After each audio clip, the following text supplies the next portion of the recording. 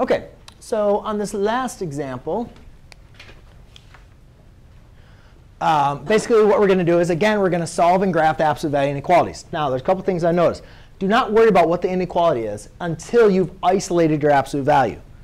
So you guys can see my absolute value here is being multiplied by 3, and it's being subtracted by 3. So we're always going to want to undo addition and subtraction first. So I add a 3 to both sides. So I have 3 times the absolute value of x minus 2 over 5 is less than 9. Does everybody follow me so far?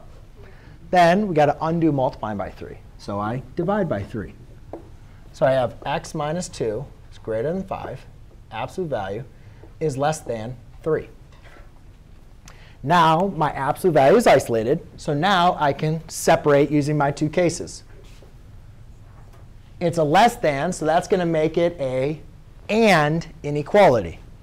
So I'd have x minus 2 over 5 is less than 3.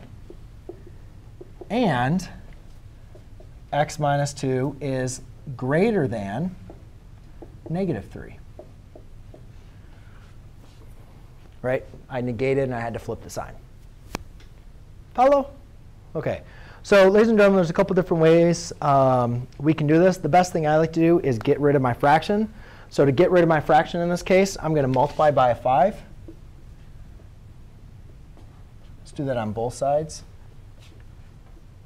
Well, since I'm multiplying this whole expression and dividing this whole expression by 5s, the 5s will divide out. So therefore, I'll be left with an x minus 2 is less than 15. And x minus 2 is greater than negative 15. Add 2, add 2. X is less than 17. And add 2, add 2. X is greater than negative 13. So I kind of ran out of space. So let's go back up here. I'm going to go by 5s on this one. 0, 5, 10, 15, 20, 25, negative 5, negative 10, negative 15, negative 20. So x has to be less than 17.